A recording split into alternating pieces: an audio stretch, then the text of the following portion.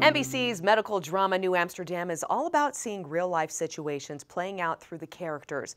In order to make that happen, the director and producer of the show and the lead actor they actually tour across the country to engage in what's called talkbacks with their audience. They were scheduled to come right here to Idaho, to Cary, Idaho, in fact, back in March. We were going to be a part of all that, but then the pandemic hit and everything changed.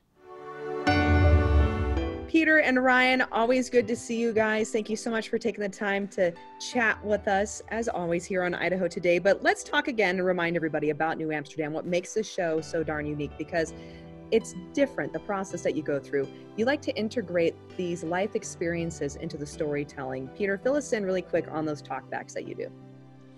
The talkback tour is something that is our attempt as writers and producers and actors, everybody, frankly, on our show, to spread our net wide in terms of our sense of the kinds of stories we want to tell and the perspectives we want to represent. We realized early on that since we're all from the Hollywood blue bubble, that we really needed to reach out to make sure we were aware of and listening to and sensitive to all perspectives. And so we take these, what we're calling talkback tours, which is basically Ryan and I with an episode under our arms going to different parts of the country and showing and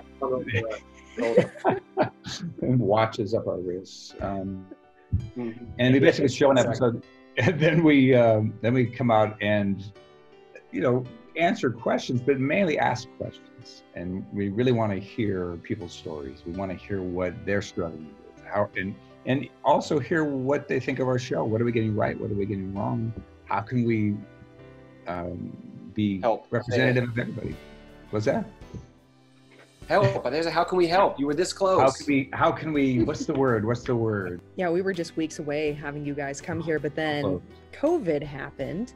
But speaking of this pandemic, I mean, I know it's really thrown a big curveball in there for everyone. Production for the show right now currently not happening, but how are you both handling this current situation? Ryan, I'm noticing your hair is quite longer than I remember seeing on the show. I've just been growing hair. That's all I've been doing for months in quarantine, is just sitting here growing it, just looking at it in the mirror, willing it to grow. Done a good job. You've worked really hard and done a good job. Yeah. Thanks, man. I a lot of people are, accomplishing things or helping their families. I've just been growing the hair. Growing hair. Just as important as frontline workers. And losing my mind. Doing those two things. And speaking of the pandemic too, and having this opportunity to already talk to those on the front lines, clearly Ryan and you already had deep respect for those working in the medical industry, but I imagine the current situation has probably fed that even more. Has your perspective changed as you're learning more? Well, yeah, Ryan, you guys have done some amazing stuff for people at Bellevue. I know you guys have done some PSAs for them.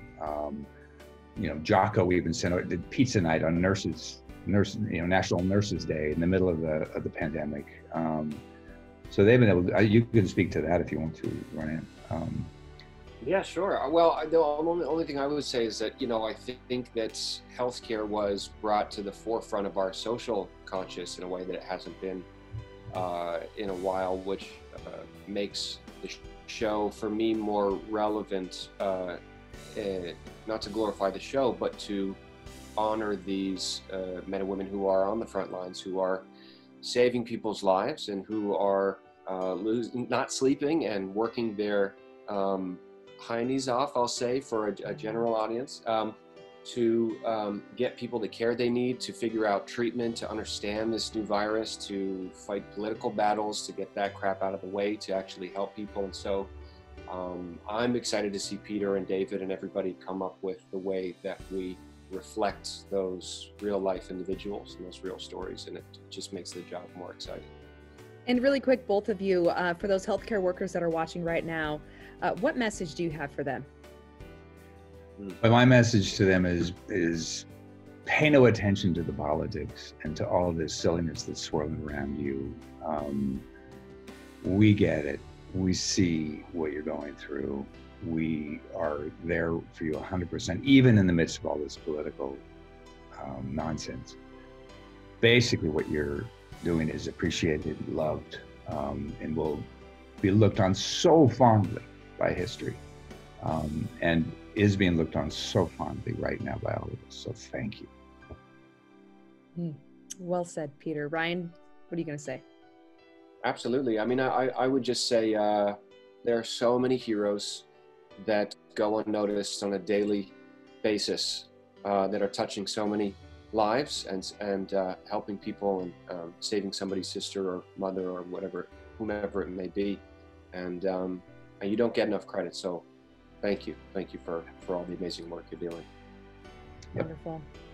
And gentlemen, if our viewers want to see some episodes of New Amsterdam, they can now on Peacock, right?